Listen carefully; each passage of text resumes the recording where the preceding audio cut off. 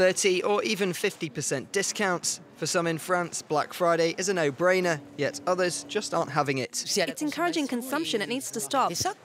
To combat excessive consumption, some French businesses are taking part in a more eco-friendly event called Green Week.